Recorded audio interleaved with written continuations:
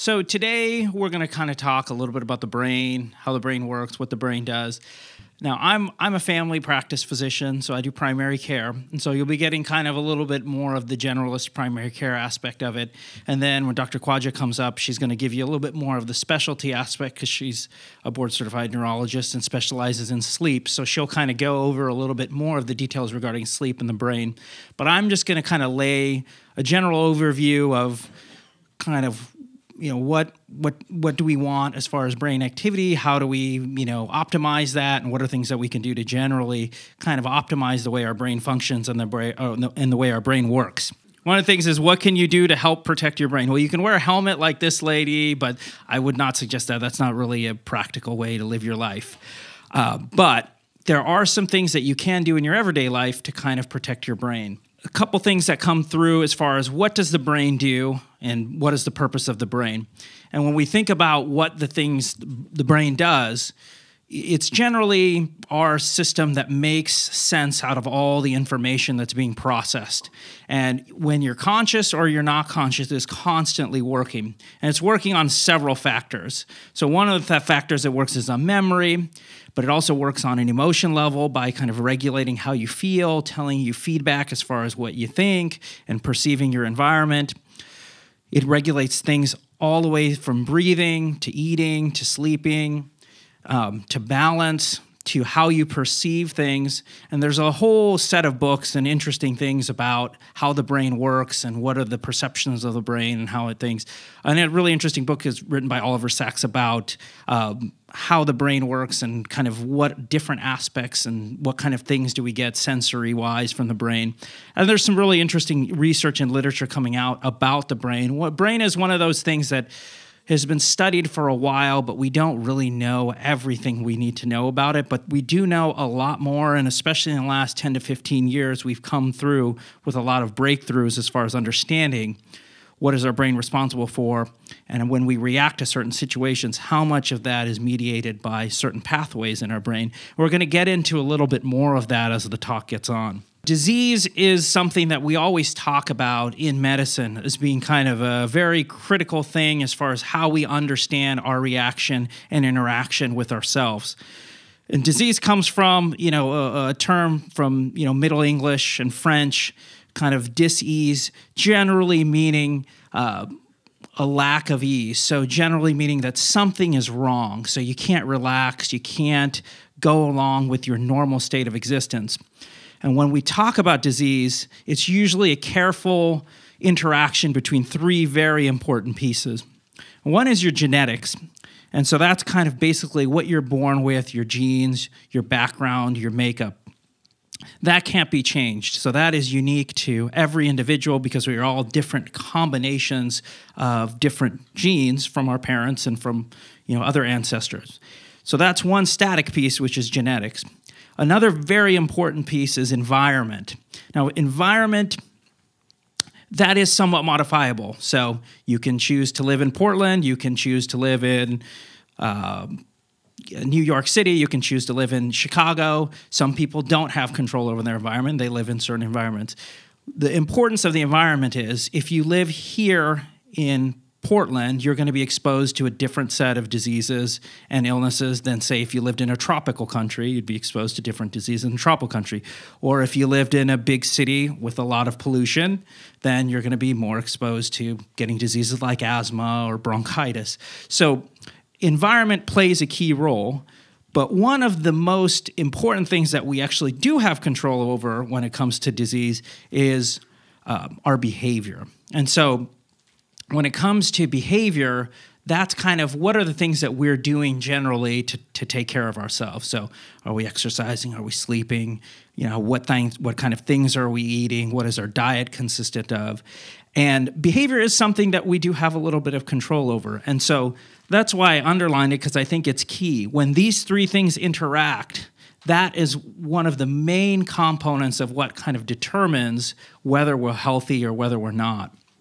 And so when we kind of take that approach and look at what sort of things can we control, what sort of things can we do, then we can start making better choices that will take care of our bodies and our brains. this is not an exhaustive list by any means, but this is just to exemplify what happens when the brain does not work correctly. And there's a slew of diseases, and we could go on for pages and pages and pages of what happens to an individual's brain. When we just take the most basic aspects, so when we have memory deficits, we can have Alzheimer's disease, which is a form of dementia, which involves a lot of memory loss and difficulty making sense out of things. Taken to an extreme, it can lead to a lot of dysfunctional problems. But taken to a milder version of that is what's called mild cognitive impairment, which is not exactly Alzheimer's, but kind of a pre-Alzheimer's type of a situation where you have some memory deficits, but they don't exactly push you into having full-fledged Alzheimer's or full-fledged dementia, but you do have some decline in what we call cognitive function. And there's a set of tests that we can do over the course of time. There's been many tests that have been developed. One of them is the SLUM score. One of them is the mini mental status exam. These are all different examinations that you can do to test your memory and functionality. And it doesn't just test memory, it tests things like recall, it tests your ability to do math, your ability to put words together. So that is a very important thing. And as we get older, sometimes our ability to be able to do some of these things gets a little bit compromised. So that's just one example. But then if we take a situation like movement, for example, that's a perfect example. You start having movement disorders, you can have things like Parkinson's. So Parkinson's is essentially kind of a difficulty with moving some of your muscles, but it comes from the brain, not from the muscle. And so there's a whole set of circumstances that you need to meet in order to diagnose that, but that's just an example of a movement disorder. And you can have problems with speech. So for example, anything from a stroke to a speech impediment to various different things can compromise your ability to speak and your language capabilities.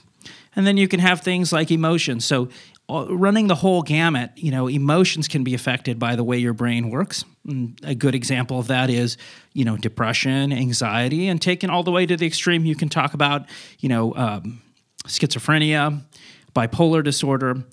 And these are all disorders that we have a good understanding of, but we don't have a complete grip on the pathophysiology. Why do some people get depressed and other people don't? What are the exact circumstances?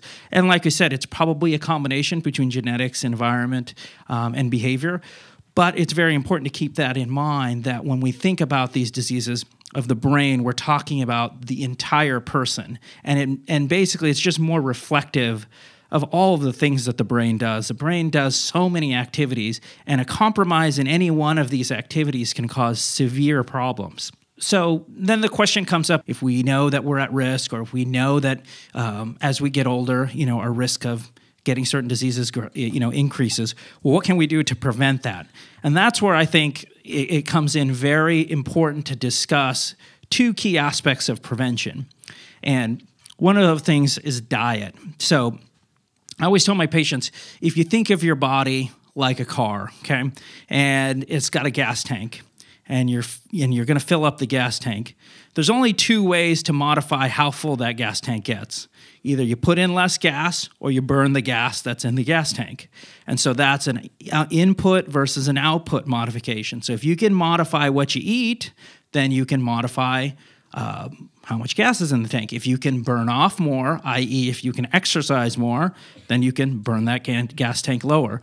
There's really only two key ways to kind of look at weight loss. Now, I know if you watch TV at 2 a.m, there's always these commercials and, people telling you, buy this product and it's going to radically change your life. And, you can go on eating 4 pizzas a day and, never sleep and never exercise, and you can, wear a size 2 or something. That's all just for public consumption. There's no real evidence to show that any of those things work. And frankly speaking, some of those things are a little bit deceptive. When it comes to actual healthy living, there's really only two things you can do, is modify your diet and modify your exercise. So then the question comes up, what to eat, right? Which is always a very frustrating situation, which is, okay, you listen to the radio and you hear today somebody says, somebody did a study, it's usually of like 10 or 12 people, and they found that eating some vegetable that you can't really get a hold of, and people live till 95 years of age or something, And that leads to this situation, which is like you start looking at your food and you start looking at things and you start getting incredibly frustrated because you don't know what you can eat and what you can't eat.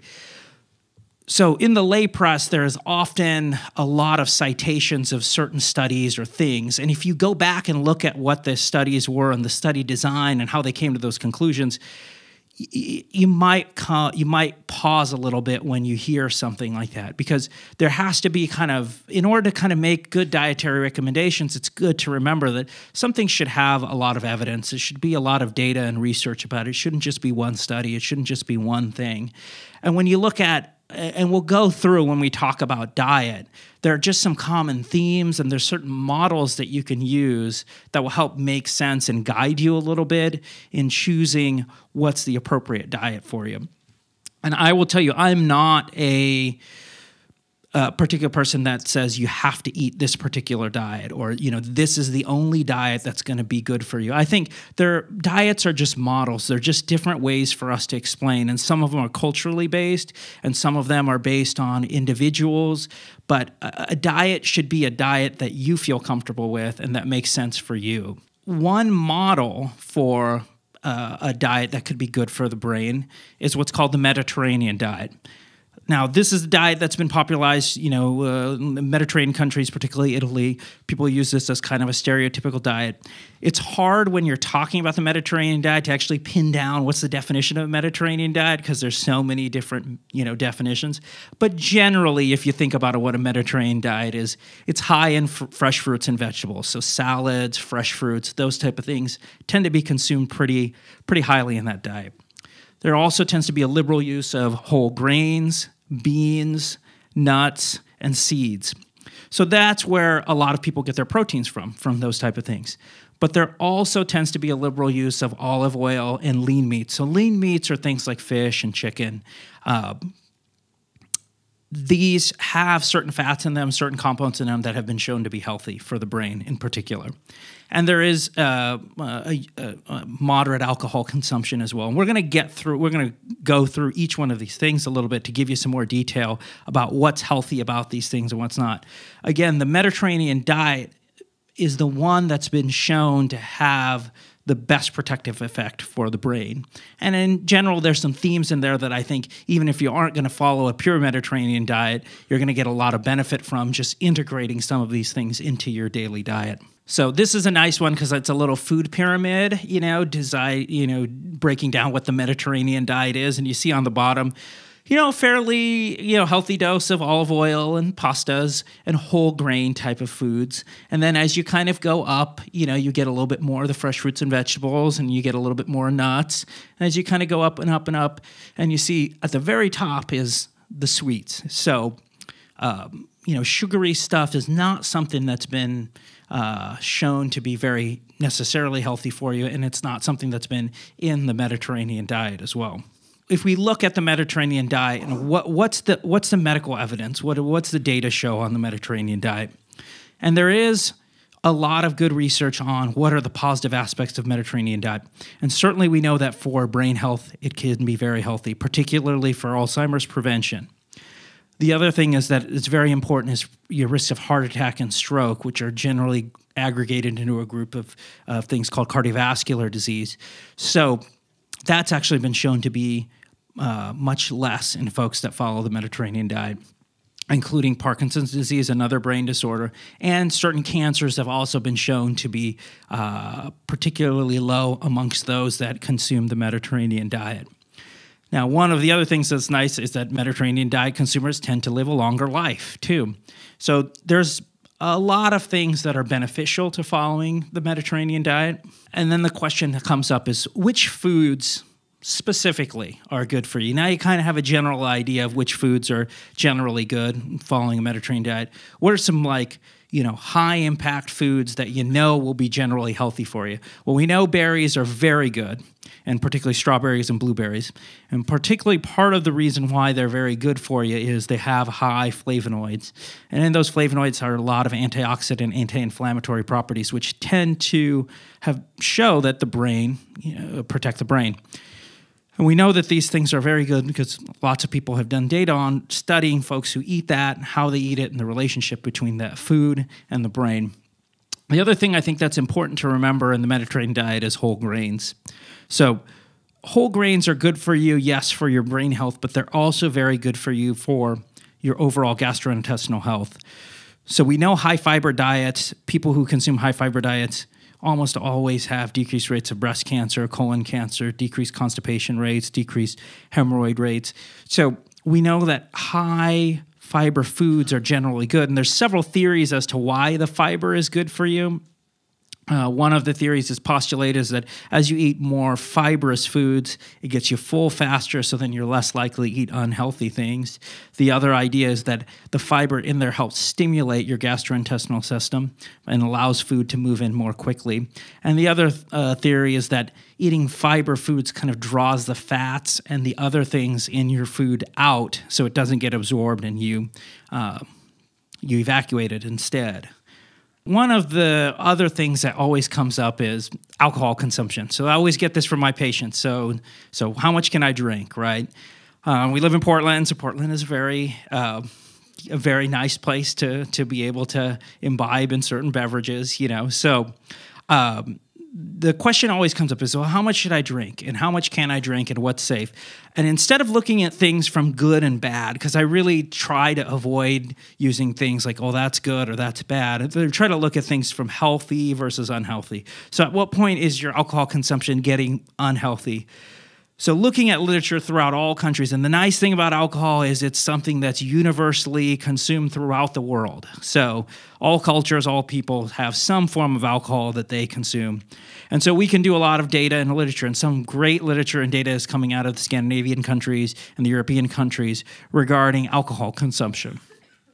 And one of the things that comes up is how much is safe and how much is good. Well, we know for females, about 1 drink a day, and no more than about 7 drinks a week. Now, this is just an average, okay? It's like this is when we're talking about how much should I drink to be healthy.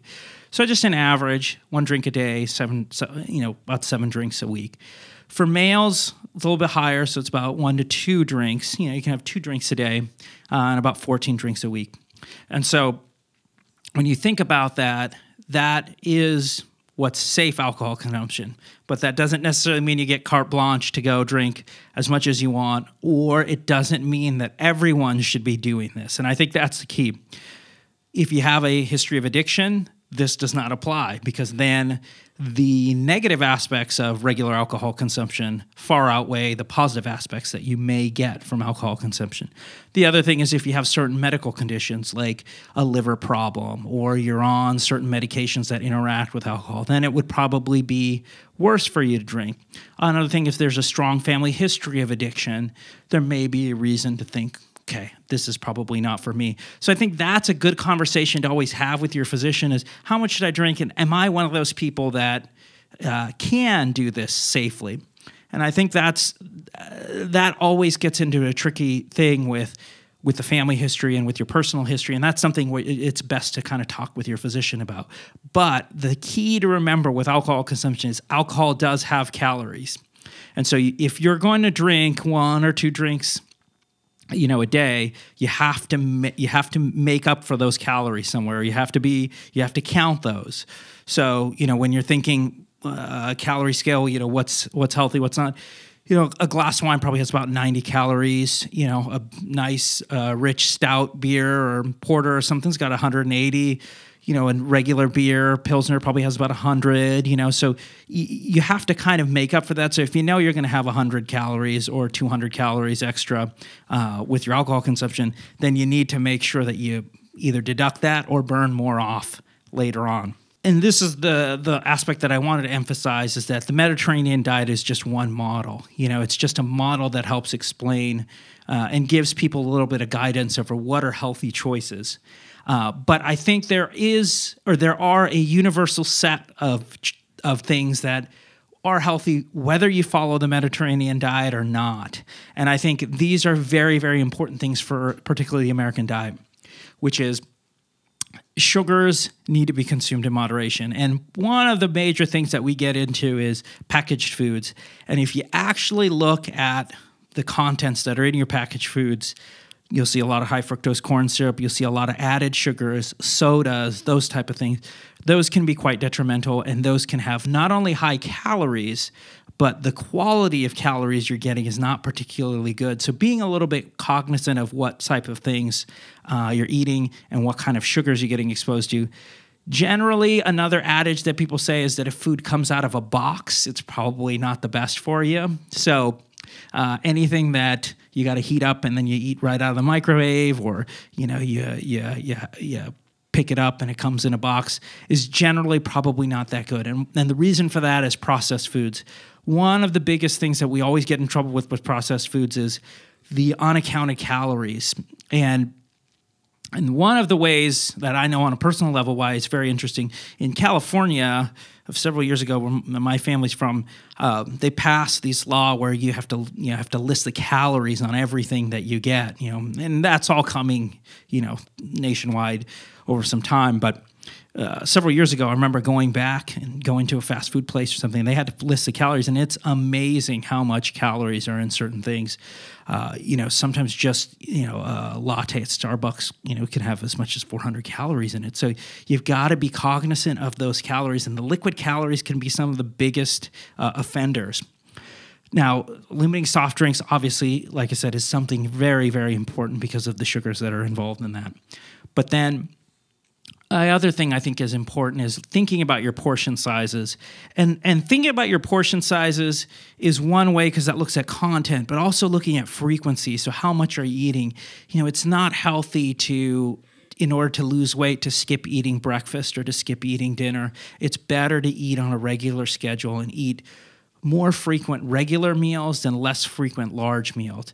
And portion sizes are an important aspect of that, because if you limit your portion sizes and you eat kind of regular meals, then you won't get into the issue of being really hungry and then overeating. And that's to get to this point, which is starving yourself is not a diet, So this picture of this lady saying, I have a condition that prevents me from dieting. It's called being freaking hungry, And I think that's the thing, is that you cannot starve yourself. You got to be able to eat, and you got to eat regularly. It's just about making healthy choices when you do eat. There's always a competition between tobacco use and exercise, but I would probably say the single most important thing that an individual can do for their health is not smoke tobacco or chew tobacco or use any tobacco products, because we know that tobacco has significantly high risk of various disorders for the body. We know that tobacco smokers do have a higher risk of the obvious, right? Lung cancer, asthma, emphysema, COPD, those type of disorders, that's kind of a given. But when you talk about heart attack, you talk about stroke, you talk about those type of things, there is an extremely high risk when you smoke versus when you don't smoke. And what I like to do with my patients is I often go through and do this. There's this thing called the 10-year coronary artery disease risk calculator. And that's basically what guides us when you get your cholesterol checked to decide what's an acceptable cholesterol level. What I like to do that is one of the questions on there is, do you smoke tobacco? And it's amazing, like when you do the calculation and you put in the result, and if you say yes on smoked tobacco, what their risk of a heart attack is in 10 years, and if you say no, what the risk is. And it's significantly different. I mean, you can cut your depending on what risk level you are, but you can cut your risk of having a heart attack down by 3 or 4 times by just doing one thing, which is quitting tobacco use. And we know that tobacco is a big problem. And in Sweden, when they studied a very large group of people, it's about 10,000 people, and they found out that 39% of the strokes, tobacco was responsible for that, And then we do know that when you do quit smoking, within 2 to 4 years, your body heals itself up pretty good. Now, it all depends on how much exposure you had, but generally, if you can quit smoking within 2 to 4 years, your risk of having cardiovascular disease can be cut down pretty significantly. Then we get into lifestyle activities, right? And I always like these pictures with the dogs, because especially this one on the end, because I think that's like pretty hilarious watching a dog do yoga. But I think when we talk about lifestyle activities, we generally look at it 3 groups. And I think sometimes we use this idea of exercise. We use this generic term called exercise. And I want you to think about activity. And I want you to redefine those things into 3 activity zones. And We're going to talk about mental activity, we're going to talk about social activity, and we're going to talk about physical activity. So all of these dogs are doing, you have the dog reading, you got the dog in their group, and then you have the one doing yoga. So I think it's very good to think about brain health and think about activities that you can do to keep your brain healthy. When it comes to mental activities, I think this is one of the key aspects.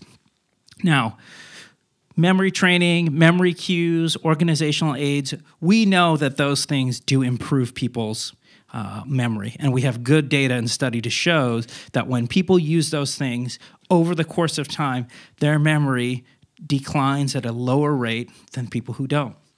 We also know that exercising your brain is key.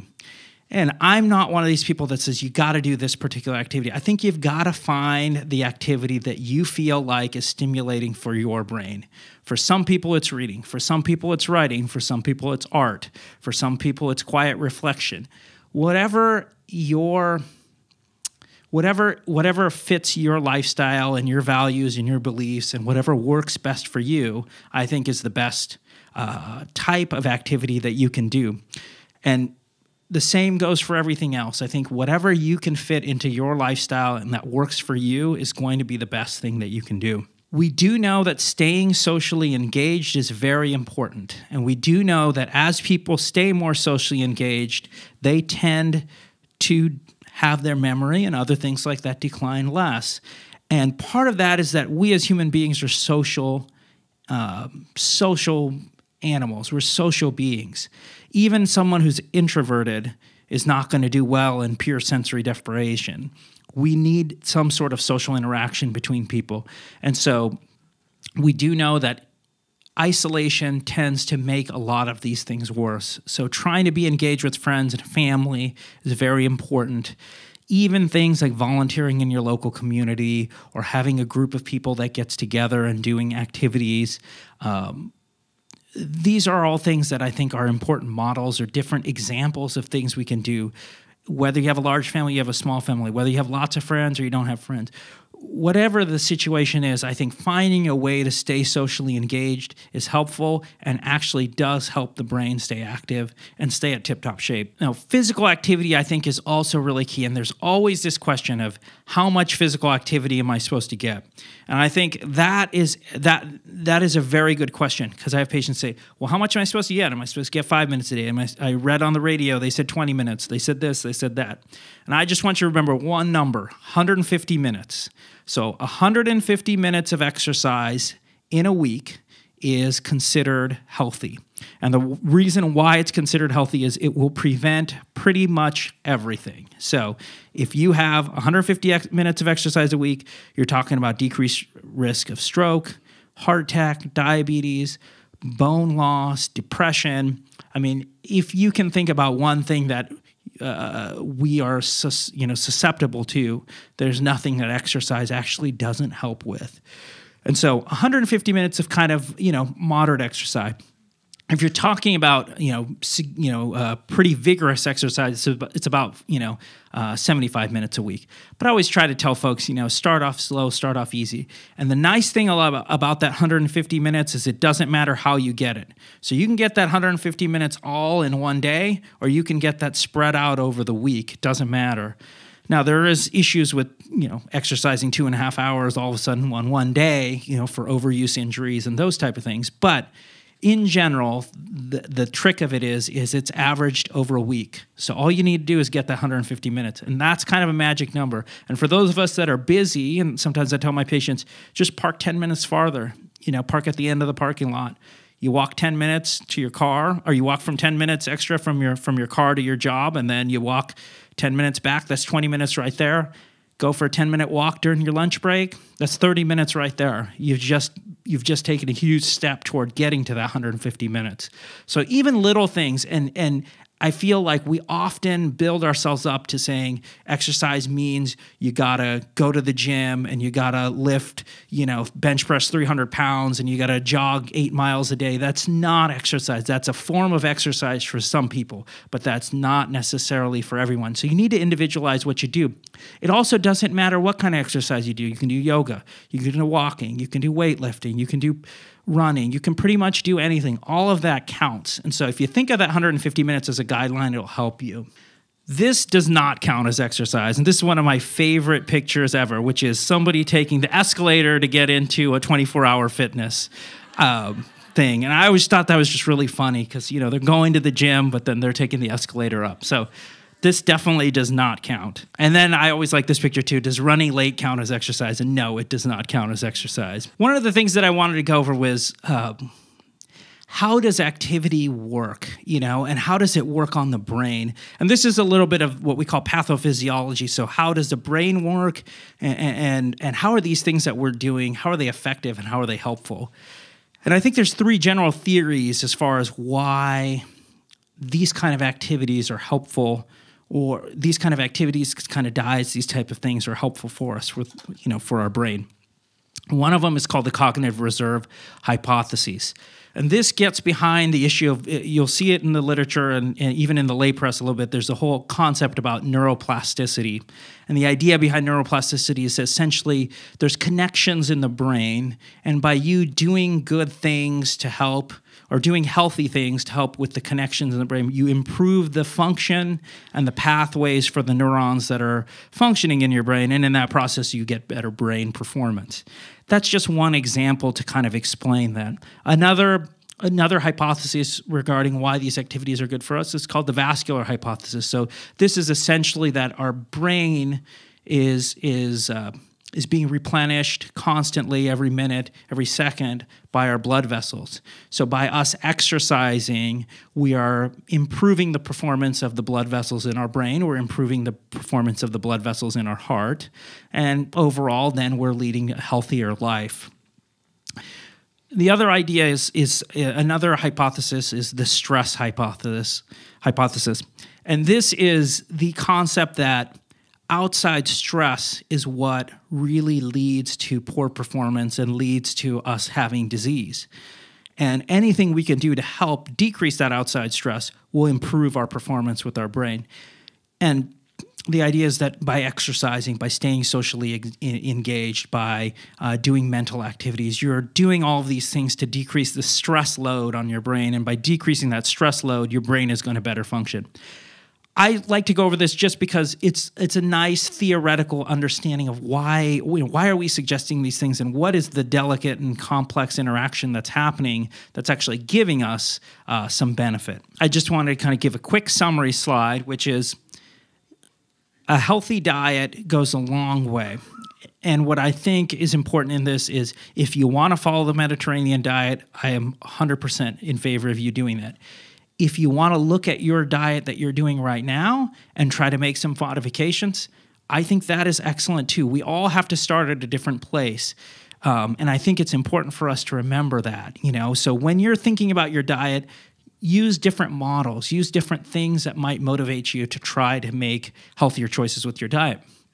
I think alcohol consumption in moderation is very good for certain people, you know. But I think that there is good evidence to show that, and I think not smoking is very important. And one of the things about tobacco use is, in the state of Oregon, we actually have a very nice program. We have the Oregon Quit Line. So anytime a patient, and you don't have to go to your doctor to access the Oregon Quit Line, but you can, but anytime anytime an individual is interested in quitting smoking, you can call the Oregon Quit Line. It's free, and they supply you with patches, gums, meds, all for free. And so it's an excellent program, and it's designed very well. And what they do is they check your insurance to see what you qualify for, and basically they try to find a way to work with you to help quit. And I think that's an important resource that we have. And I think the other thing is activity. So activity is defined as mental activity, but activity is defined as social engagement and going to that 150 minutes a week of exercise. You can definitely get toward better brain health there. These are just some tips and tools that I think are helpful, but they're generally kind of nice things that we can do to kind of help mitigate our risk and improve our quality of life, and then overall have our brain function in a better and healthier way. And I'm going to hand the microphone to Dr. Khwaja.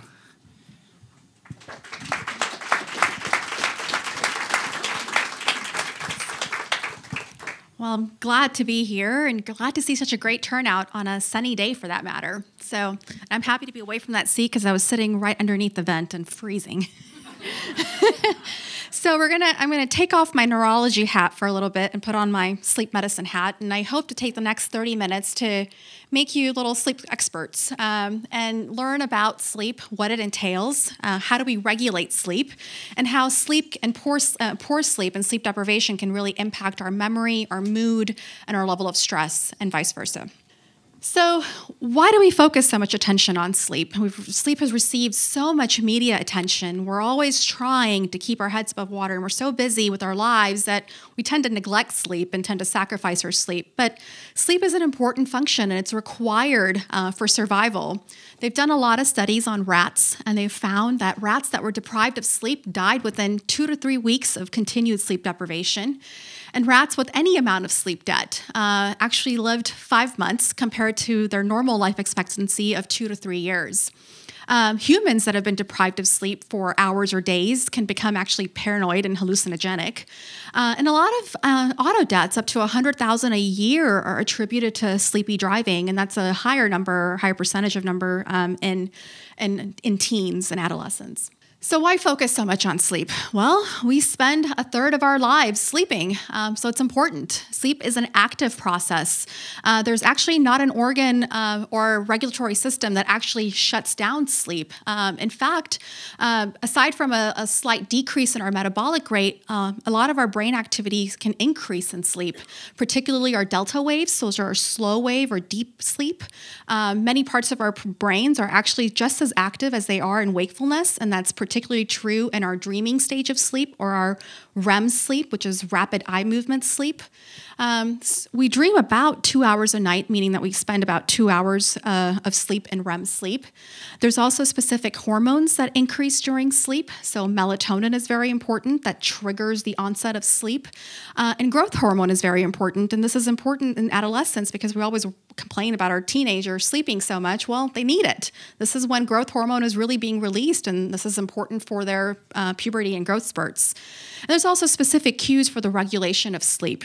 So when we talk about the regulator of sleep and our internal clock, we're really talking about what's called the suprachiasmatic nucleus, or the SCN. It's a big term. It's located in the hypothalamus of the brain, so deep in the brain. And it's our internal clock, or central oscillator. It gets a lot of external input. So the main input is actually light. But there's also input from our food, temperature, our level of activity. All of those external inputs go into this internal clock. The internal clock kind of churns it out and then sends signals to the rest of the body to either signal or regulate our sleep or promote wakefulness. But then we're also sending signals to our other organs of our body. So one of the important tissues in our body is our cardiovascular tissue. So the circadian rhythm and the internal clock is actually helping our heart determine vascular tone and contractility, our heart rate, and our blood pressure. This is also the way our gut controls our motility and absorption of nutrients through the gut. And the pancreas, for example, releases insulin and glucagon through the circadian rhythm and the internal clock. So all of these, they're not in whole regulated by the circadian rhythm, but partly. So this is a normal circadian rhythm. So in a normal individual, melatonin secretion, which usually signals sleep, begins around 9 o'clock. Within a couple of hours of that, patients or individuals are typically falling asleep. By 2 a.m., so that's about 2 hours or so after somebody's actually fallen asleep, we really attain our deepest sleep. Around 4:30 a.m., we start getting a decline, and it's our lowest body temperature. And when our body temperature is the lowest, that actually signals the release of cortisol, or our stress hormone in the body. And that's a signal to the body that it's actually time to rise. And cortisol kind of falls in a bell curve. And so when it's starting to rise, by the time it peaks, that's when you're really actually waking up. And that happens to be around 6:30 in the morning or so. And that's when you see the sharpest rise in blood pressure. This is also why, because of the slow increase in cortisol, we see that the most of heart attacks and strokes tend to happen early in the morning. And And there's actually a reason behind it. Melatonin secretion typically stops around 7:30, and then we're most alert a couple of hours after awakening, so around 10 o'clock. And then, the day progresses, and by the evening hours, we've really reached our highest blood pressure, and that's usually by 6 p.m., and then the cycle kind of restarts. So everybody has a pattern of sleep. Our sleep architecture, so to speak, varies from person to person, depending on our underlying physiology and whether we have a sleep disorder or not. This pattern or architecture varies, but overall, most patients will have most individuals will have 4 stages of sleep during a normal night. There used to be 5 stages of sleep, but they've changed the nomenclature in the last few years. So we have stage 1, 2, 3, which is your non-REM or non-dreaming stage sleep. And then you have your REM sleep or your dreaming sleep or rapid eye movement sleep. During your non-REM sleep, this is when a lot of your restorative functions of sleep are happening. So memories and thoughts from the day are being processed. The way the cycle progresses is you start from stage 1, go to stage 2, 3, and then to REM, and then the cycle kind of re-begins. Each cycle is about 90 to 120 minutes, and we have about 3 to 5 cycles of these a night. The first few cycles actually have pretty short periods of REM, and then REM progressively gets longer, as the time goes on. So this is a good depiction of kind of what's happening. So we're starting up here in wakefulness, and we're slowly coming down stage 1, stage 2, stage 3. This is an older slide because it has 4 stages in there. But you're finally reaching your deep sleep, and then you go back up into your first REM period. And as you can see, your dreaming stage or REM sleep is getting progressively longer. But the other thing that you'll notice is that you're getting less and less of the stage 3 and old nomenclature of stage 4 sleep, which is your deep sleep. So deep sleep kind of tapers off, but your REM sleep actually gets much more prominent. So what happens during these stages of sleep? So stage 1 is your light sleep. This is when you're just drifting off to sleep. You're starting to see these slow eye movements. Eyes are kind of roving. This is also when you feel those what are called hypnic jerks. So when you get that sensation like you're falling and your body kind of jerks or twitches. This is exactly when that's happening. Stage 2 sleep, things start to kind of shut down. Heart rate slows down. Your brain is doing less complicated tasks. You may have a few fast waves in there, and these are called your sleep spindles, and you may see that throughout when we do a sleep study. Your stage 3 sleep is really your deep sleep. This is where the hormones are being released, or growth hormone and things of that sort. This is also where some of the sleep disorders are all seen. So things like sleepwalking, night terrors in children, bedwetting. This is the typical stage of sleep when all of that occurs. And then you get into REM sleep. So what's happening in REM sleep? Like I said, it's a very active state of sleep. If you weren't, it's very close to wakefulness, for that matter. Most people usually can remember their dreams if they're awoken from REM sleep. And most dreams do occur in REM sleep, but not exclusively in REM sleep. There's an increase in heart rate and blood pressure and breathing rate during REM sleep compared to other stages. Your eyes have this rapid jerking, and that's why it's called rapid eye movement sleep. And there's loss of temperature regulation. Men may have erections spontaneously during REM sleep. We typically have about 3 to 5 intervals of REM sleep because of the 3 to 5 cycles that we have in our sleep. Adults spend about half of their time actually in stage 2 sleep, whereas in infants, half that time is spent in REM sleep. We only spend as adults about 25% of our time in REM sleep, so about 2 hours in an 8-hour period. And this is the jerky eye movements. These are eye leads that we put on a patient when we do a sleep study. And you can kind of see these erratic eye movements. They're not in synchrony. They're kind of all over the place. And that's characteristic of REM sleep. That's how it gets its name. So there's a lot of changes that happen as we age in our sleep. The biggest change and the biggest misconception that a lot of patients will come in and they'll say, well, I'm older, so I'm not getting as much REM sleep. Well, it's actually not true. There is a decline in REM sleep as you get older, but as you can see that the percentage of REM is not all that diminished. The biggest thing that we actually notice that patients get older is that their slow wave sleep or their deep sleep, stage 3 sleep, is actually what takes a big hit. Stage 1 or their stage 2 or lighter sleep tends to actually increase a little bit to compensate for that difference. The other important thing is this thing right here, WASO. It's a sleep term for wakefulness after sleep onset. So it's an indication of how many times or how many minutes you spend awake after you've fallen asleep. And that's the number that actually increases as you get older. And that basically just shows that as you get older, you have very inefficient sleep. You're spending a lot of time and having more awakenings in the middle of the night and more interruptions. So how much sleep do we really need? Well, as newborns, up to 18 hours a day, if only we could do that as adults. As toddlers, we're looking at about 12 to 14 hours. School-age children, so 10 to 11. And then teenagers, anywhere from 8.5 to 9.5 or so. Most adults, ideally, should get up to 8 or 9 hours, but 7.5 to 8 hours is usually sufficient for us to function well. 10% of us require either more or less sleep compared to that, and then pregnant women tend to need more sleep.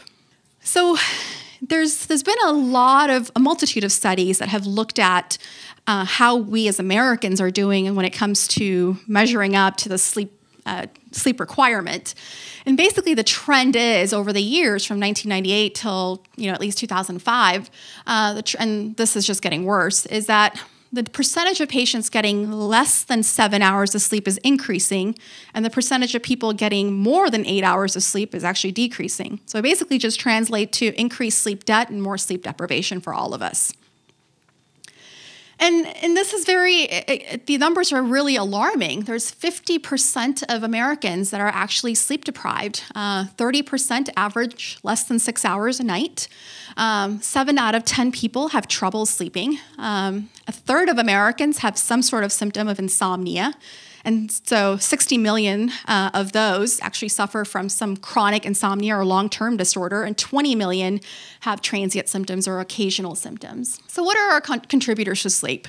First and foremost, we're just not going to bed. We're spending a lot of time doing other activities. We're too busy helping the children with their homework, doing chores after they've gone to sleep, whatever it may be. We're just not going to bed.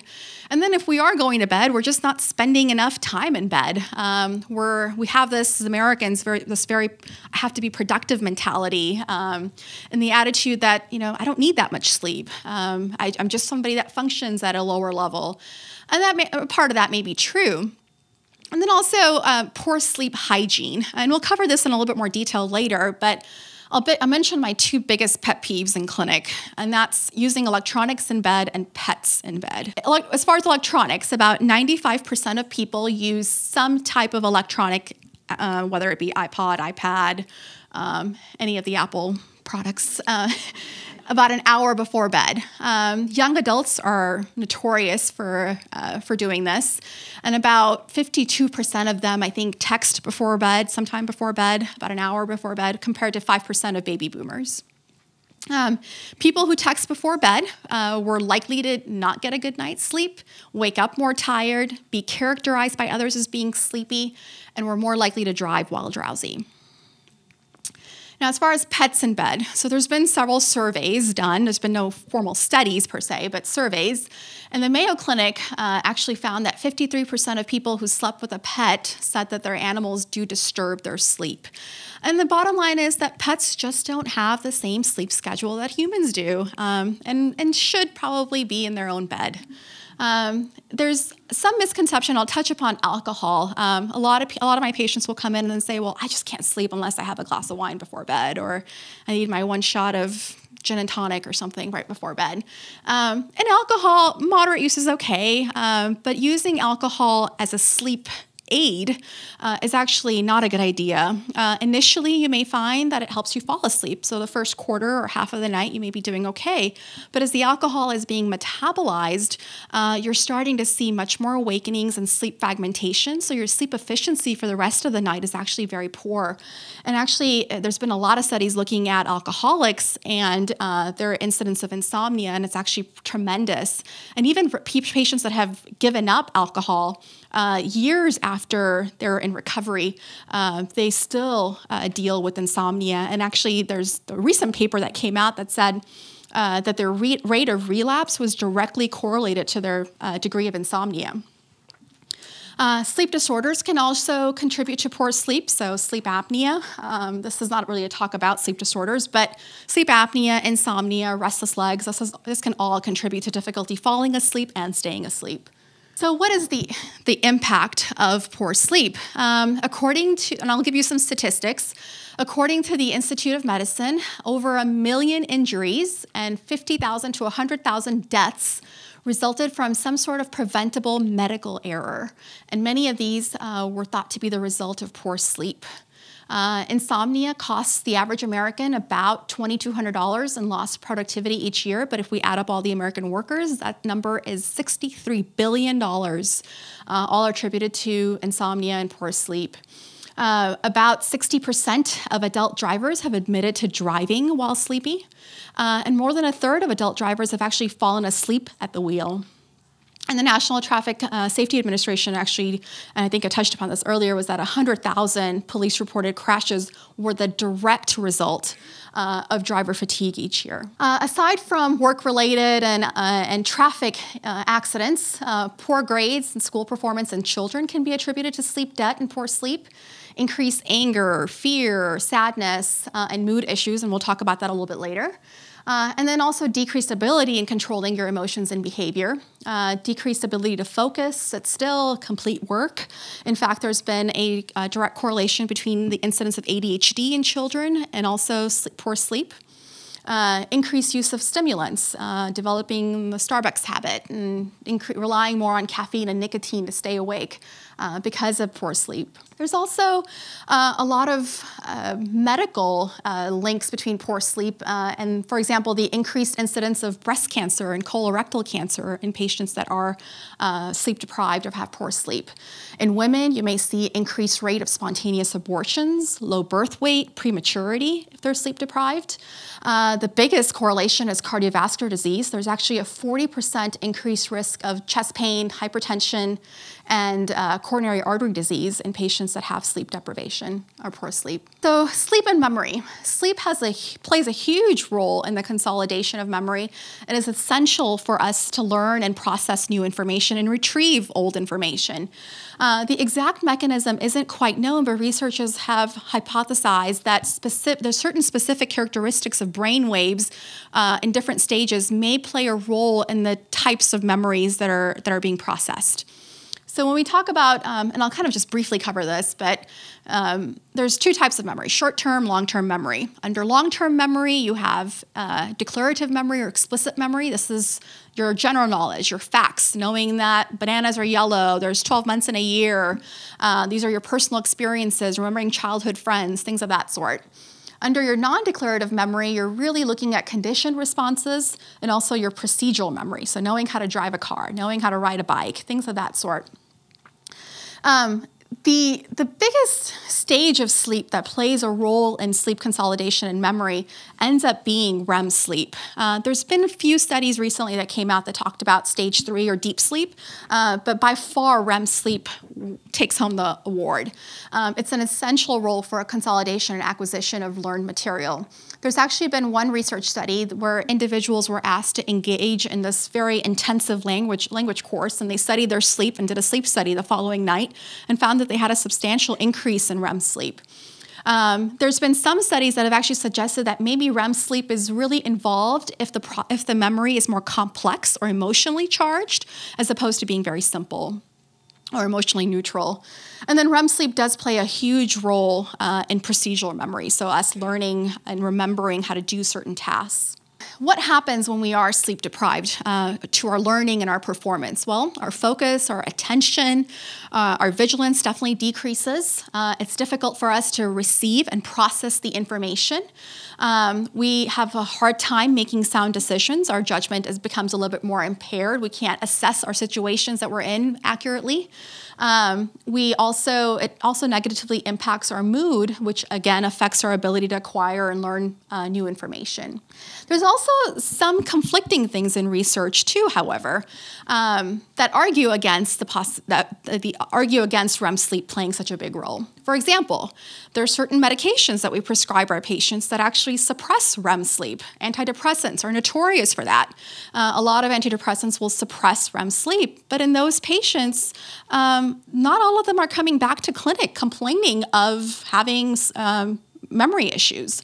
So, that kind of makes us think, well, is REM sleep really that critical?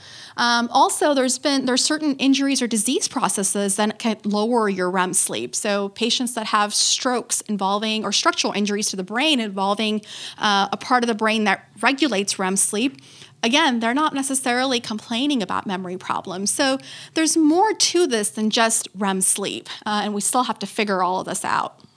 So insufficient sleep. We all know that if we have had a poor night of sleep, we're cranky, we're irritable, very moody, we're easily frustrated, our motivation is poor. In children, sometimes it's the opposite. Instead of being tired and looking sleepy, they may be really hyperactive. And so it just depends on the person.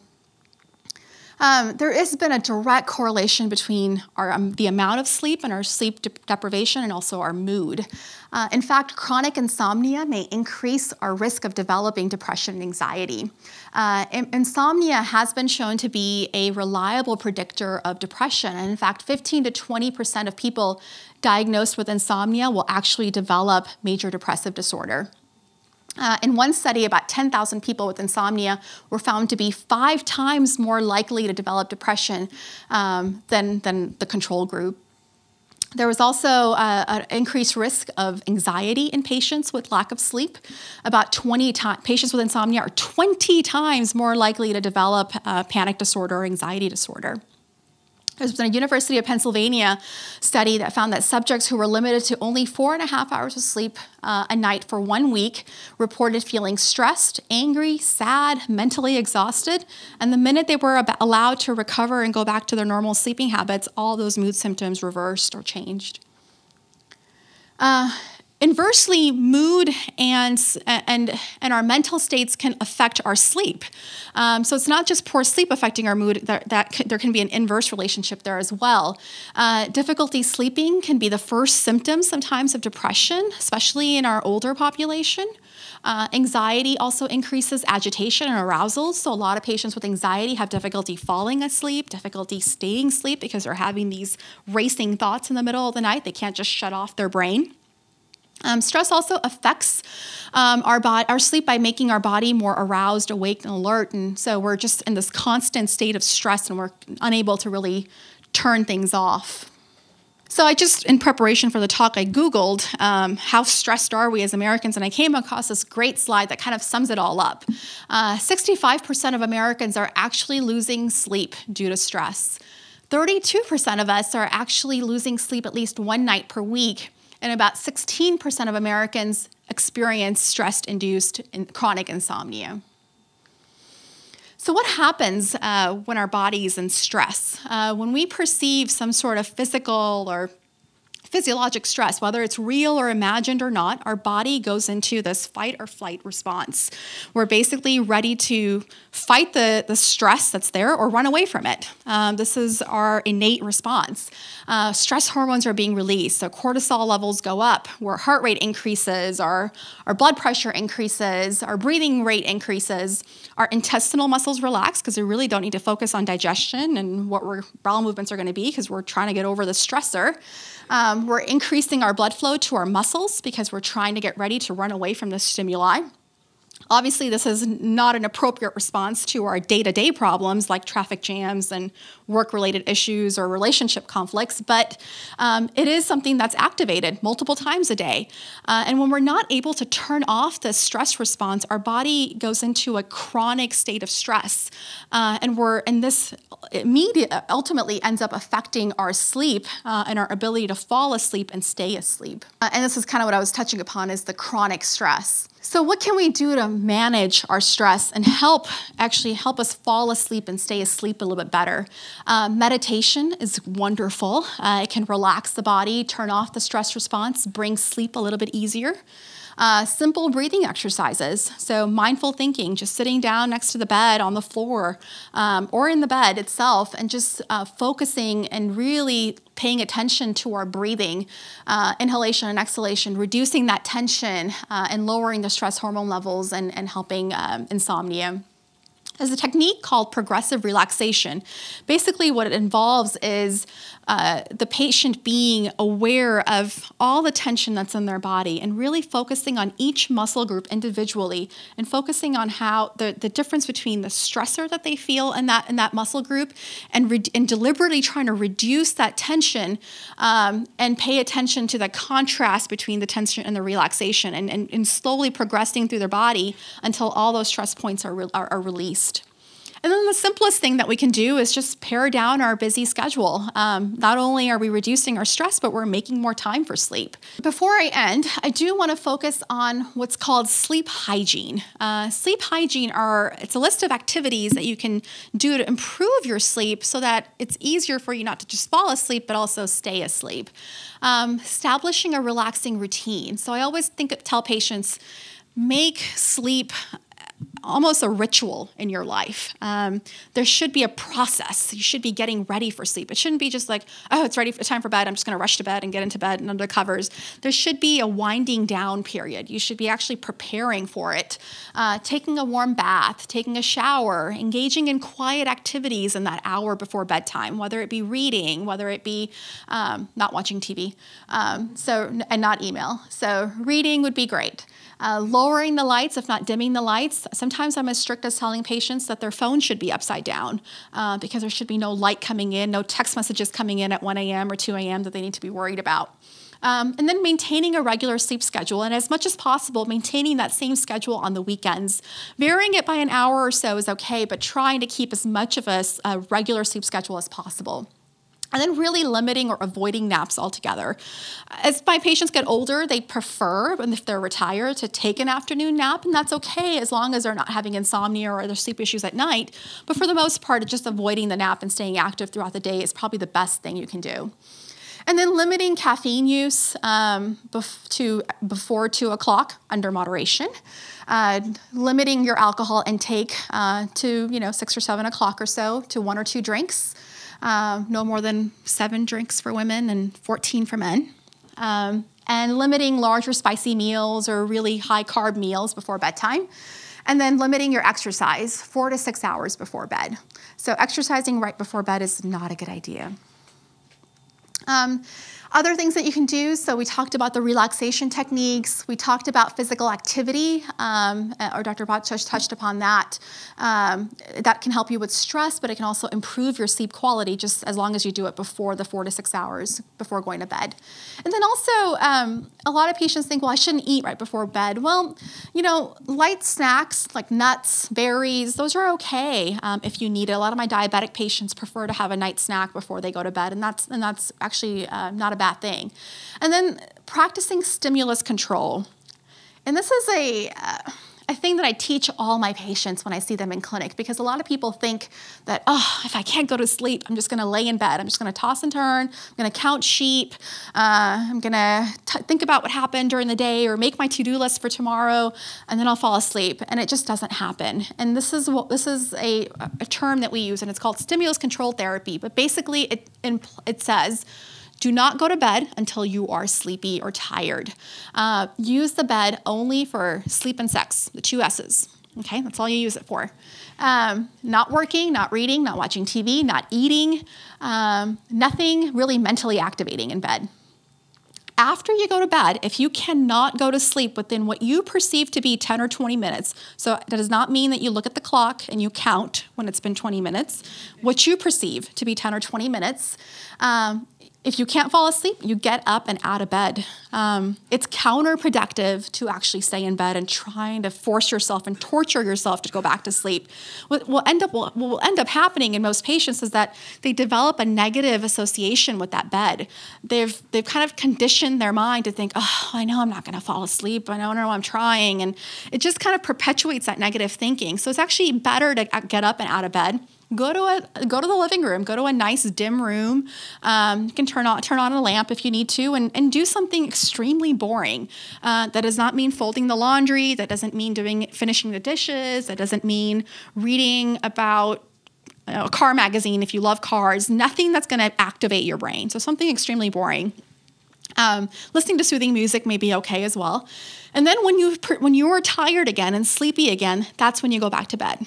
If you go back to bed and you're wide awake, can't go back to sleep, get right back out of bed. And that's a really good strategy. And sometimes the patients are like, well, I'll never go to sleep that way. Well, give it a try. You never know. It may actually help. And it's actually been proven to be very beneficial. And then making sure that you get up at the same time every evening. So if that means you went to bed at 11 and you did stimulus control and you didn't actually really fall back asleep till 3, well, that doesn't mean that you can stay in bed till 8 or 9. If your wake up time is 7, you wake up at 7. Ultimately, what we're trying to do is reset that circadian rhythm to say, hey, this person is meant to sleep from 11 to 7. And then like I mentioned this before, but trying to keep that same schedule on the weekend. That's an excellent question. So the question that he's asking is there a difference between the different types of sugar? So the question, if we boil it down to, is there a difference between processed sugar, say high fructose corn syrup, and the type of sugars that we get in fruits and berries and that type of stuff? And the answer to that is definitively yes. There is a difference between sugars, and there's also a difference between calories. There's a difference between everything. I think quality really does matter. And so the types of sugars that we're going to get, and actually something really interesting that piggybacks to that is this concept of something called the glycemic index. So the glycemic index of a particular carbohydrate, and sugars are just a form of carbohydrates. They're one of the simplest forms of carbohydrates. But the glycemic index is essentially when you ingest a particular carbohydrate, how fast does it take for your body to break that down? And the slower it takes to break down, the healthier, because you're kind of time releasing the sugar into your system. The processed sugars have a very high glycemic index. So you eat them and they immediately go right into your system and your blood sugar pops right up. But other things that are healthier, like fresh fruits and vegetables, even honey, those type of things, unprocessed sugar, those type of things have a lower glycemic index, so they get released slowly in your body.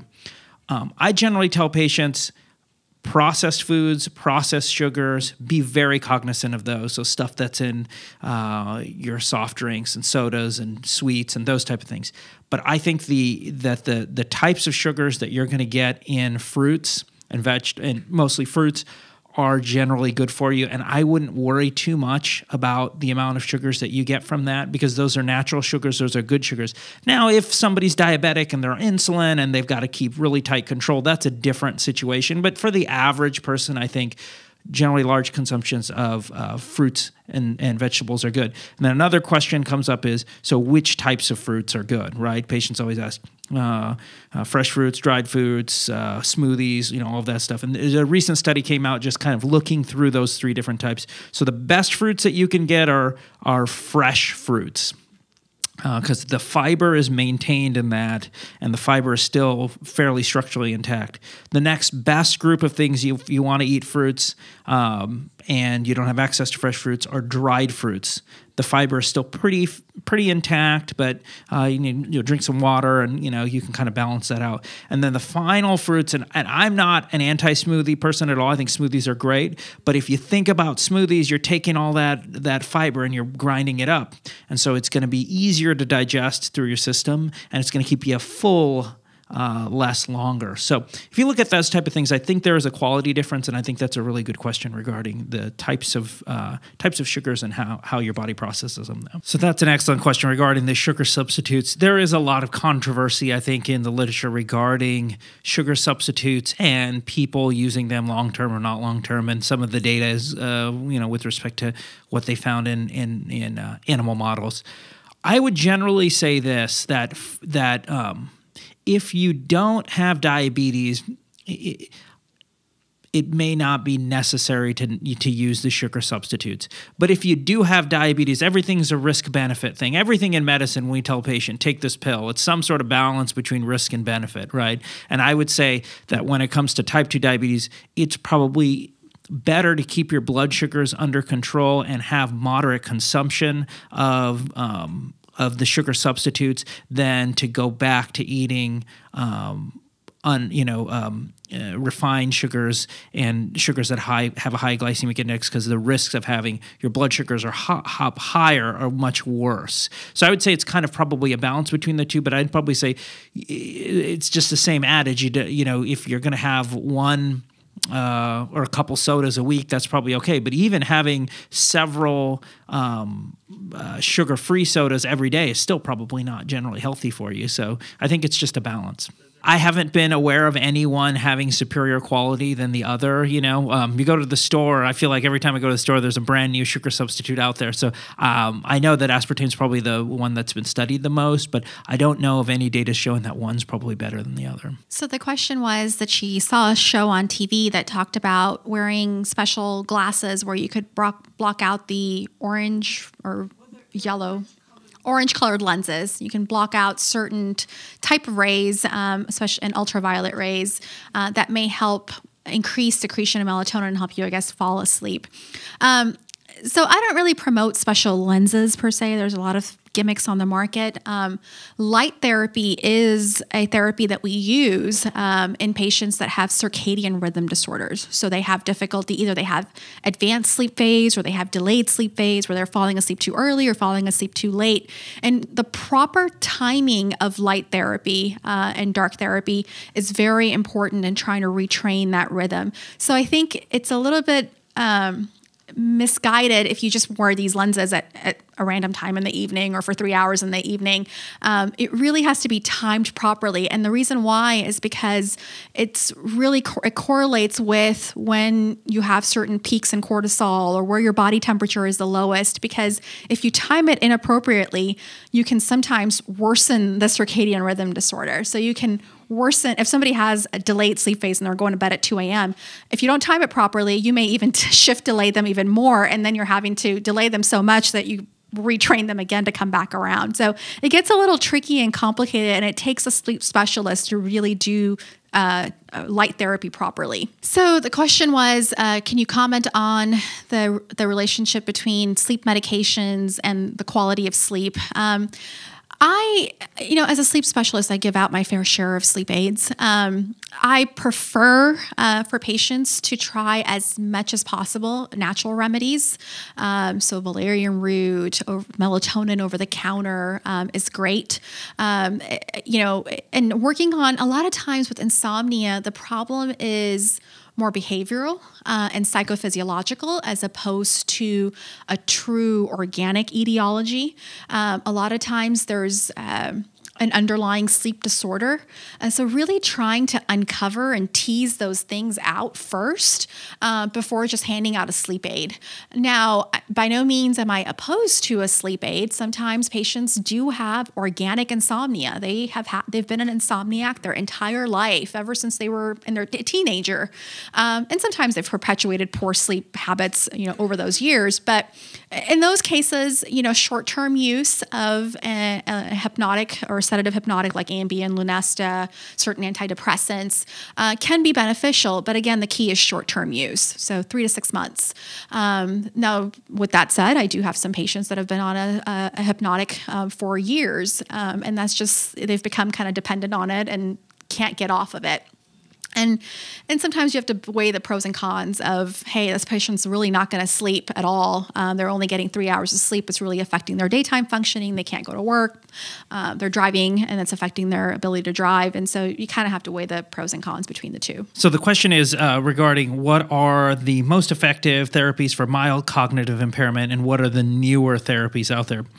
So mild cognitive impairment, just to go back over, is essentially kind of a decline in an individual's mental functioning, but it isn't to the level of pure dementia or Alzheimer's disease. Now, we know that as brain function kind of declines, there are certain interventions that can be helpful. as far as new interventions, you get into the very interesting controversy in the medical literature regarding the use of medications for that. So there's a certain set of medications that are kind of popular for that. Aricept is one of those medications, and there's a lot of controversy in the medical literature regarding the overall effectiveness of those medications. I think some schools of thoughts feel like that medication can help slow the rate of decline of mental functioning, but it may not change the end point, which is, are you going to be, is an individual just going to be set at mild cognitive impairment, or are they going to eventually get to dementia or not? And then once you have full-blown dementia, the medical evidence shows there's no actual benefit to taking those medications once you're already there. I think that's an area of literature and research that we're still trying to wrap our heads around and see what sort of interventions are helpful.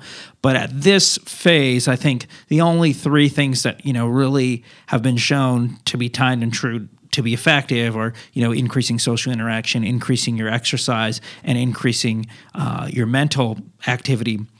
Now, whether or not that can completely stop something once the train has left the station, I think that's still to be determined. But we definitely know that folks who have any of these kind of compromises do get some benefit from that.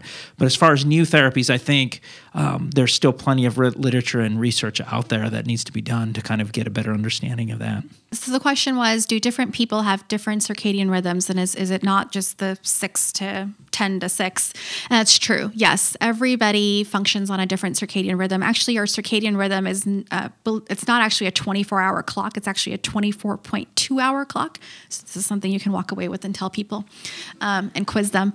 But yes, people operate on a different circadian rhythm. And that goes back to the other question about advanced sleep phase and delayed sleep phase. There's some patients that actually function better if they spend more of their time sleeping in the early morning hours from, say, 4 a.m. to 10 a.m. or 11 a.m.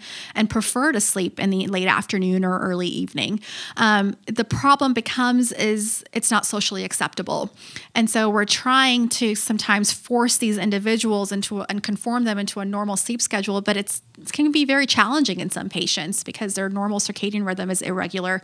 The other problem is that in patients that have dementia or that are mentally handicapped or that have sight issues, their circadian rhythms are definitely altered because remember, light is the biggest input into your circadian rhythm. So there's any alteration in that light input that can definitely alter your circadian rhythm. Well, I think when I see a patient, it's actually trying to find what they prefer their normal sleep schedule to be, where they feel the most comfortable and the most refreshed.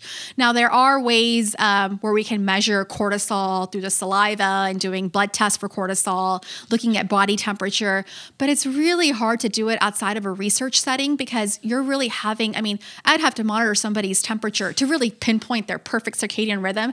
I'd have to monitor their body temperature every 30 minutes to an hour and look at their cortisol levels and draw them every hour to an hour and really map it out. But you can do it in a research setting. It's just difficult to do in a normal clinical setting. So we talked about the effects on memory. Cognition is the biggest.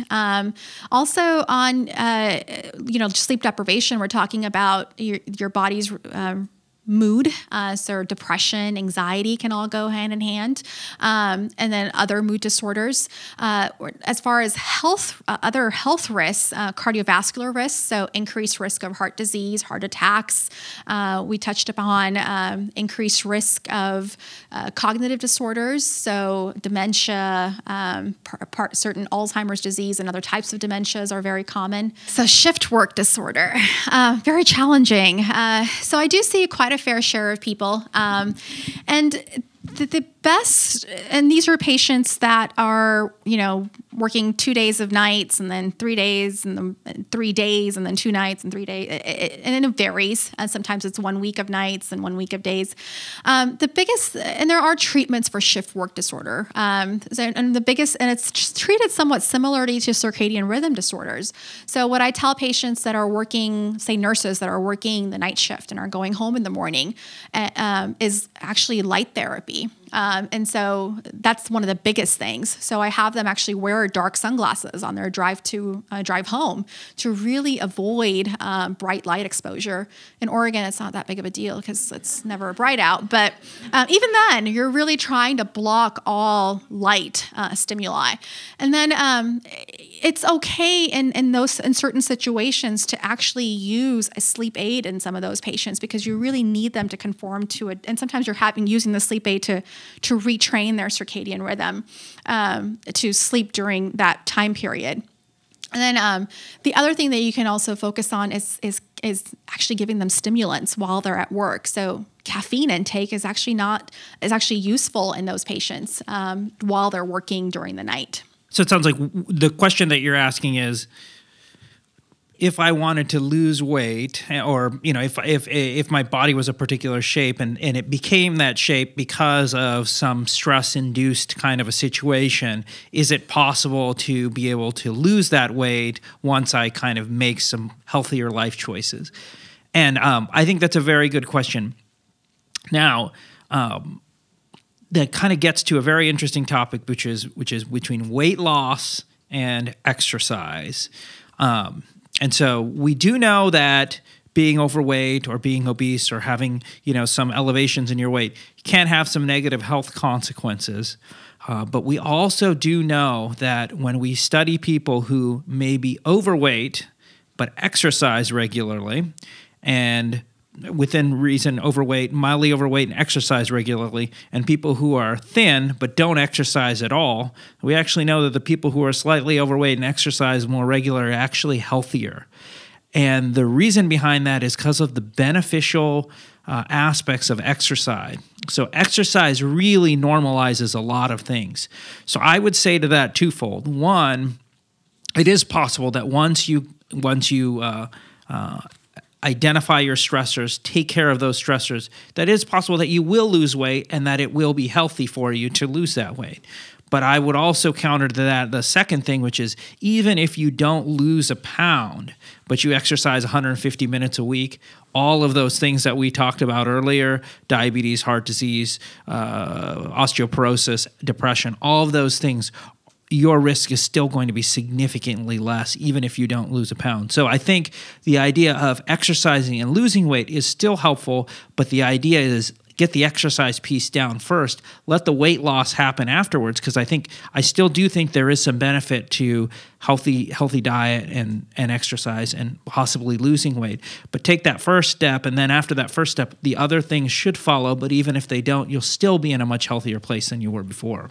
So the question was, what causes restless legs? Well, you're in luck because I just gave a huge talk last week on restless legs. But there's two theories. The two main implications behind restless legs is one, a deficiency in iron, and two, a deficiency in dopamine in the brain. The dopamine is the same compound that we see a deficiency of in, say, Parkinson's disease, but the mechanisms are different. So that dopamine deficiency basically impacts your perception of these abnormal, discomfort, internal discomfort in the legs and your constant urge to move the legs. The iron deficiency, I think, is related to the dopamine deficiency because iron is actually a cofactor in the synthesis and formation of dopamine in the brain. So I think indirectly, iron deficiency can lead to restless legs. There's also certain medical conditions that have been correlated with restless legs, and we don't exactly know what the correlation is. But for example, patients with kidney disease, so patients that are on dialysis have a huge incidence of restless legs. Patients with certain types of neuropathies or nerve damage, whether it be to diabetes or other conditions, have a higher incidence of restless legs. And so when I see a patient with the classic symptoms of restless legs, so there's usually a criteria of four things. One is this internal sensation, constant urge to move your legs. It can be described various different ways. Some patients may say that it feels like worms in their legs. It feels like ants are crawling. It's just a deep ache. They can't describe it sometimes. Two is that it occurs predominantly in the evening. It's worse in the evening. And three is that it's worse with when they're sedentary or when they're relaxed. And again, that kind of goes with the evening. And then the fourth criteria is that it's relieved by activity. So the patients are having to get up, walk around, massage, stretch their legs to really get relief. And that's it's a clinical diagnosis. And the first, as far as blood tests, the biggest thing I'm looking for, I always do a check for iron deficiency. Even if patients are not anemic, sometimes their iron stores can be low and it's easier enough to replete. And especially in patients that have kind of episodic symptoms, it may just be as low as, it may just be as simple as that they're iron deficient. And we can easily fix that. And then there are medications. And the medications that we do have are geared towards the main medications are geared towards increasing the efficacy of dopamine in the brain. So basically working on the dopamine receptors in the brain. There has been a link between opioids, so you're talking about your Vicodins, your Percocets, and things like that, and opioid receptors in restless legs, but that hasn't quite been elucidated, and it hasn't been tweaked quite yet. But we do use opioids sometimes in severe cases of restless legs. So alcohol, the way I would look at it is the amount of time that somebody's using it and the quantity of alcohol. Alcohol is a direct neurotoxin. It actually can cause visible brain atrophy. So when we do an MRI in somebody who's been an alcoholic for 10 years, you're actually seeing shrinkage of brain tissue. And it's not just your central nervous system, but also your peripheral nervous system. So you're talking about your spinal cord and nerves. We can actually see problems as far as neuropathy or nerve damage from long-term alcohol use. But the cognitive effects, depending on the duration of use, for the most part can be reversible. But I think as time goes on and the person's been drinking, say, and I can't give you an exact number of years, but say 5 or 10 years, some of those cognitive deficits are hard to recover because the brain has already gone through atrophy. The other thing that you really focus on with alcohol abuse is cerebellar function. So your cerebellum is responsible for your balance and tremors and refinement of motor movement. So a lot of chronic alcoholics may have cerebellar dysfunction long-term as well. I can't speak to calcium, but magnesium has been implicated. And magnesium is actually another cofactor, kind of like iron, in the synthesis of dopamine. Magnesium sometimes is used commonly also with leg cramps or nocturnal leg cramps in patients that have cramps at night. And sometimes leg cramps and restless legs go in hand. And so definitely I do use magnesium and recommend that in some patients who have not so severe symptoms and they want natural remedies. The other things I tell patients about is just sometimes tonic water. It's great for cramps and may help with restless legs. Pickle juice sometimes works. And then I had a patient who came in and was telling me about drunken raisins, which I never ever heard of. So I had to Google it, but apparently it's raisins dipped in gin, and it apparently works like a charm. So I learned something new. But yeah, drunken raisins. So I can speak from the sleep standpoint. Cortisol can definitely affect your sleep latency, so the amount of time that it takes you to actually fall asleep. It can also increase your sleep or worsen sleep maintenance issues. So it's increasing your number of awakenings in the middle of the night, and it may actually prolong the number of awakenings depending on how high your cortisol levels are. Because remember, the minute that you start seeing that rise of cortisol, that's your body's signal to wake up. So if you're having these constant surges while that cortisol is slowly increasing and rising by 6 a.m., you're causing poor sleep efficiency overall, and poor sleep consolidation. So the question was about sleep apnea and whether CPAP is the standard of care or are there other therapies. CPAP, which stands for continuous positive airway pressure. So what we're doing is we're taking air, filtering it, and forcing it at a certain pressure. Because what's happening with sleep apnea patients is that they're having a collapse of their upper airway, and so we're trying to use that air pressure to keep the airway open. And the CPAP is the gold standard of care for moderate to severe sleep apnea. That's what I tell my patients. For mild to moderate sleep apnea, other options are available, and even for severe if the patient is not tolerant to CPAP. The two mainstays of treatment are dental appliances. So this is where you would go to a dentist and they would fit you and custom make a dental appliance for you, and the theory behind it is that what you're doing is putting traction on the lower jaw and pulling that lower jaw forward a little bit by millimeters at a time. But when the jaw comes forward, your tongue will come forward with it, and that keeps you from relaxing that tongue and blocking the airway and causing that obstruction.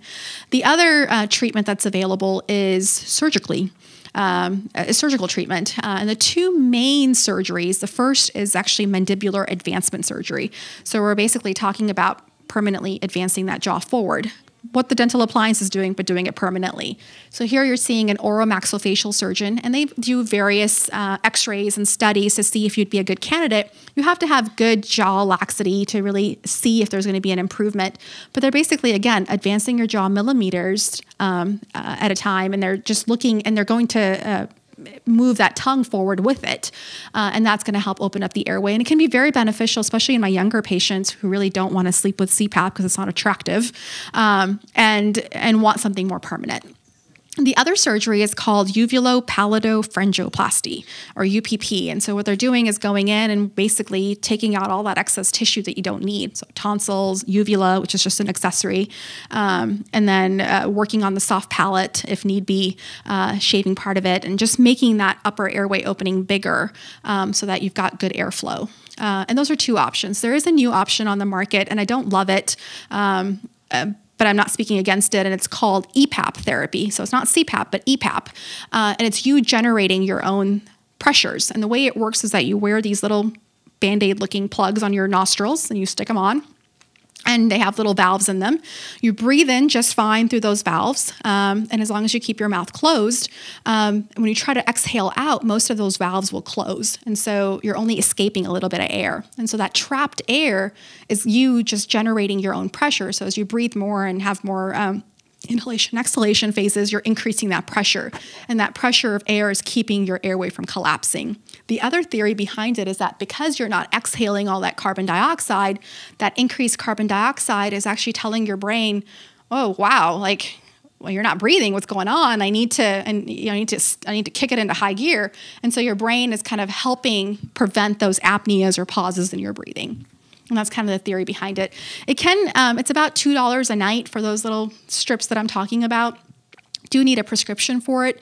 The company advocates this as being very effective for severe sleep apnea. I have yet to have a severe sleep apnea patient benefit from it or find them to be very helpful.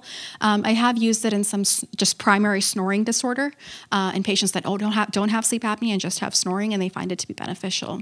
It's hard to get insurance to pay for it, though. So the first question is about Tai Chi, and if Tai Chi counts for a moderate form of exercise, and the answer is absolutely yes. So there's been a lot of studies just recently about Tai Chi and the effects that it has on the body, and there is no doubt that it has significant effects improving the circulation, improving the coordination, the flexibility, and I think there's no doubt that not only counts, but there's also evidence to show that it does have some unique advantages to the body, and I would highly encourage that. So I don't have a clear answer for you because I'd have to talk to you a little bit more and get more history from you to really truly understand what's keeping you from falling asleep, what's keeping you, staying awake or waking you up in the middle of the night. And there's various strategies we could look at. We talked about stimulus control therapy. There's ways that I work with patients where I actually work on sleep restriction. So I severely limit their sleep before I improve their sleep. And sleep restriction therapy takes one-on-one time for us to sit here and calculate and keep a sleep diary. So it's a little bit more time consuming for me to do it. And I actually see my patients that I'm doing sleep restriction therapy on once a week because I have to keep tabs on them or else they just can't do it at home because we're calculating your sleep efficiency and trying to reset your circadian rhythm. With that said, there's always a role for sleep aids if need be, temporarily to help with that process. But I worry about sleep aids with patients with sleep apnea because remember, all these hypnotics and sedative hypnotics are depressants of the central nervous system. And so if they're depressing the central nervous system, they're also affecting your muscle tone and they can actually worsen your sleep apnea. I worry less about that in patients who are being treated for their sleep apnea with your CPAP, but it is a concern that I worry about.